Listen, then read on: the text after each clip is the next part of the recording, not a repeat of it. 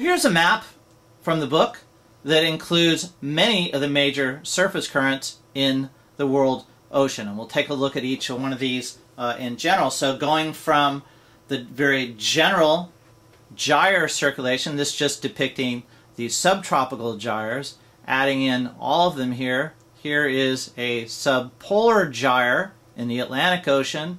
Here's a subpolar gyre in the Pacific Ocean. So weakly defined, or not very well. We didn't provide a lot of details for this. And here's the Antarctic Circumpolar Current. Okay, so those are some of the other, in addition to the 5 major subtropical gyres. Here's the 2 subpolar gyres. The Arctic Ocean has its own circulation system. We're not going to get into any details about that. Of course, the Antarctic has the Antarctic Circumpolar Current as a major surface circulation factor. And we'll also talk about some currents running through here, not shown in this particular picture here, but the Indonesian through flow, which is a really important area of study in surface circulation in modern oceanographic times in the 21st century. All right, again, now you should be able to name the eastern boundary currents and the western boundary currents. And again, we'll talk a little bit more detail about those. Let me re-emphasize too, these are just general patterns for the circulation of the ocean. Equatorial currents running across the equator, north or south of the equator, may not exactly always run like that. We actually even have an equatorial countercurrent that runs many times underneath the surface of the ocean. And sometimes these currents will have different names as well, but you should be familiar really with this map. You should be familiar with these currents, and knowing the names of the currents, knowing the names of the continents isn't just a mere memorization exercise, although that's not a bad thing for improving your memory, but it also helps you understand different cultures, different peoples, and when you go somewhere, it also helps you understand the kinds of weather or climate that they might experience, because ocean currents influence our weather patterns and our climate patterns throughout the world as well. All right, let's focus in on the North Pacific. The North Pacific Current runs across the North Pacific Ocean, as we've said here. It actually is a little bit further north than is actually shown in this figure, and this Alaska gyre, subpolar gyre, is displaced a little bit further to the north, again, than shown here, because the North Pacific Current actually kind of runs into Vancouver Island here. Washington and Oregon right here, Vancouver Island here, and there's where it splits north and becomes the Alaska Current or Alaska gyre, and splits south and becomes the California Current. So even in this figure here, for purposes of trying to fit all these names in a book so you can see the actual figure, realize that these are very generalized, ideal kind of arrows for depicting the current. As explained in the book, the North Pacific Current, because of its interaction with the jet stream, is a major influence over our weather in the United States of America. It provides a lot of the moisture, and in many times, whether depending on the position of the jet stream and depending on current flows in the North Pacific and sea surface temperatures, it can alter climate patterns and weather patterns in the United States. Of course, the California Current should be easy to remember for students living in California. For those of you that live in Washington and Oregon, you just have to remember that, I don't know, California dominates the West. Why wasn't it called the Washington Current? Because it starts in Washington. I don't know, somebody called it the California Current. And you just have to live with that. It's just a California-centric view of the world. But the California Current runs along the eastern boundary of the Pacific Ocean, so it's an eastern boundary current that feeds into the North Equatorial Current, which then itself feeds into the Kuroshio Current. Some of the North Equatorial Current probably actually feeds the Equatorial Countercurrent. Some of this water probably moves through here as well. We'll get to that detail in just a few minutes. The Kuroshio Current is a western boundary current. Kuroshio actually means black current, and you'd have to ask the Japanese why it's called the black current.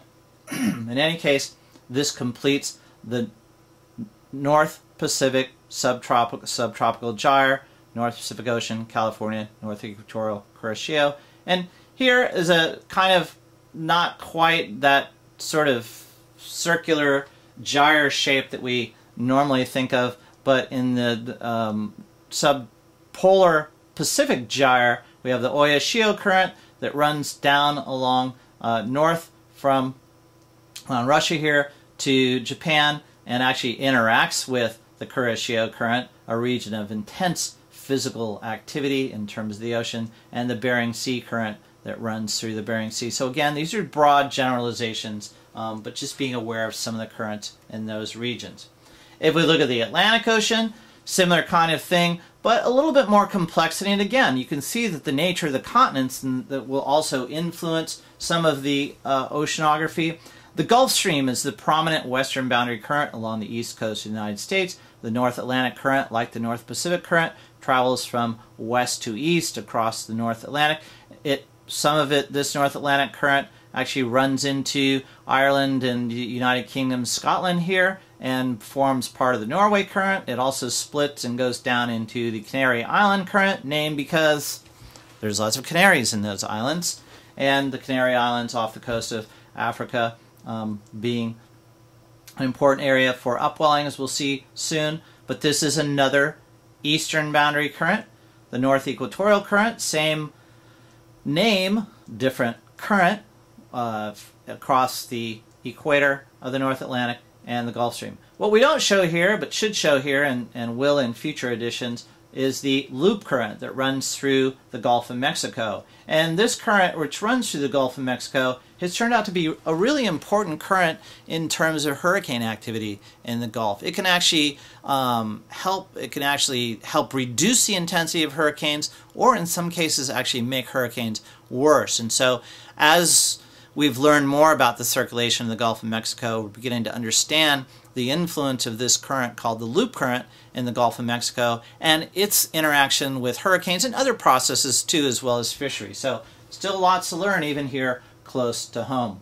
I want to point out one error. This arrow should be up here, because this Labrador Current actually runs upwards towards the north along the west coast of Greenland, and then back south around Labrador and Newfoundland. Okay, so this current actually makes this kind of loop.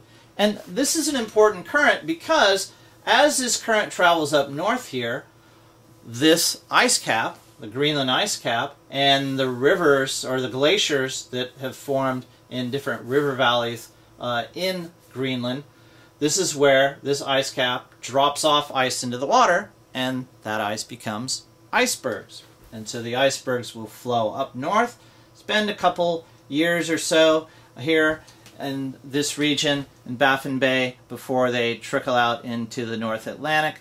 And of course, you know one famous story of an iceberg that traveled by the Labrador Current and got in the way of a famous ship.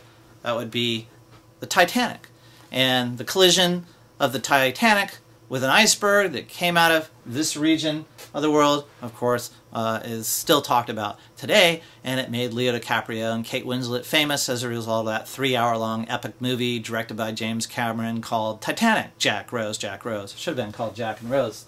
In any case, that's the story of icebergs. Interestingly, after the collision of the Titanic with that iceberg, the International Ice Patrol was formed to monitor icebergs and to give warning of icebergs in the path of ships.